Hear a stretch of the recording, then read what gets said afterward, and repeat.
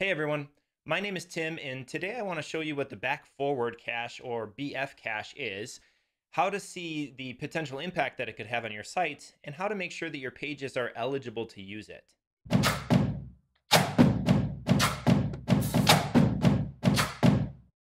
When a user first navigates to a page, the browser has to do a lot of work to get that page to be displayed.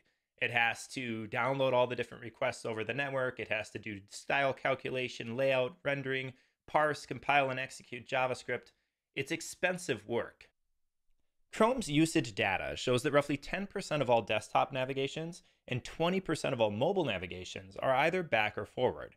Someone hitting the back button or forward button, stuff like that. So it makes sense to try to avoid doing all of that work every single time. To help with this, browsers maintain a back-forward cache.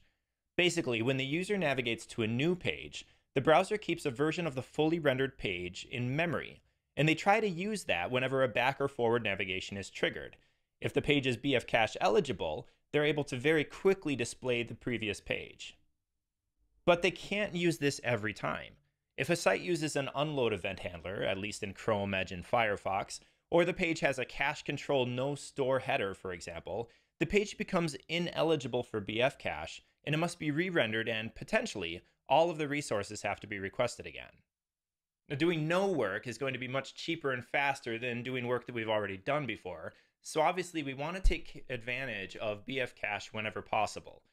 Now we can get a good idea of how often our pages are bfcache eligible and what the potential impact is of optimizing for bfcache by looking at our RUM data.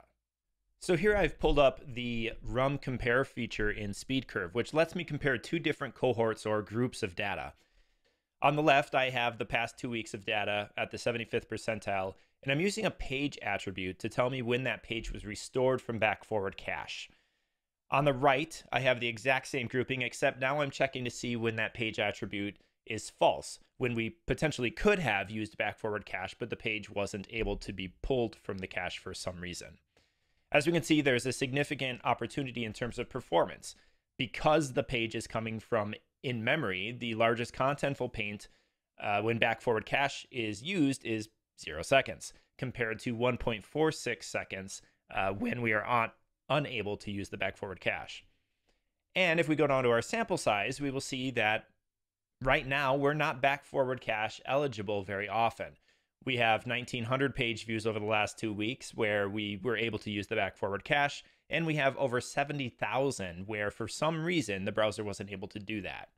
Now, if we go down even further, we can start to get a little bit of a breakdown here in terms of which page views we're not successfully getting restored from back-forward cache. And so we see a few dashboards in this case.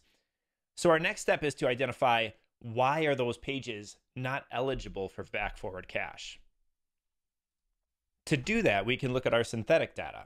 So I've pulled up a test for one of our dashboards, and we run Lighthouse on each of these different tests. And under the performance score, I can see that the page was preventing back-forward cache restoration. So to see that, I'm going to click through to the full Lighthouse report and scroll down, and I'm going to get a little bit more information about what those reasons were. And in this case, it is the fact that the page, the main resource of the page itself, is using cache controlled no store. So if we want to fix anything here, and we would need to remove that header. Now in our case, it actually doesn't make sense to remove this header because we don't want to risk exposing potential user information. And that's something that you're going to have to assess with your own site and your own pages. But hopefully you can see here how the combination of RUM and synthetic data can help us very quickly identify what the potential impact is of bfcache and what exactly we need to do to make sure that more of our pages are eligible to use this powerful performance optimization.